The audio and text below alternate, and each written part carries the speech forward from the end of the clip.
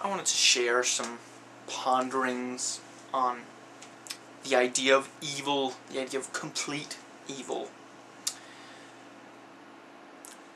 The devil is the symbol of evil in Christianity,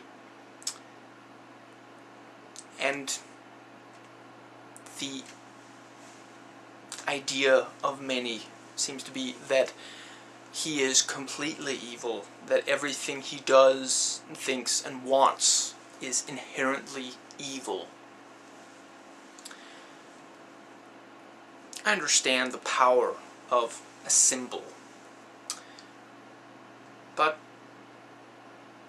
if you stop to think about it, I don't think it really makes sense for any actual entity to purely be evil. The devil, the personification of evil, is in hell, the place of ultimate evil, punishing evil people who did evil in their lives. If they're being punished, is that not a good thing? Isn't that the idea of jail, of most punishments? I mean, there's rehabilitation, and then there's just plain punishment. Does he enjoy causing this pain? Enjoyment is a bit of a good thing, so maybe not, but let's assume that he does enjoy it. Does that not mean that anyone who enjoys someone else, even if they supposedly deserve it,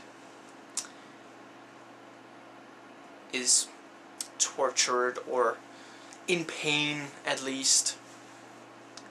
Would that not make the person who is getting some sort of enjoyment out of this other person's pain evil? And there's the extreme, there's the executioner or the torturer, but then there are minor things. Have you ever snickered when someone you didn't like had something bad happen to them, or a similar situation?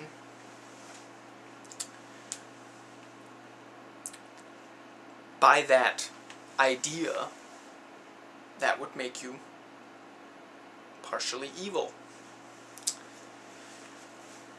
But let's assume that he doesn't enjoy it. Wouldn't that make him good? If he doesn't enjoy doing something that is evil, if he isn't doing it out of his own volition, would that not make him good, a victim of circumstance perhaps?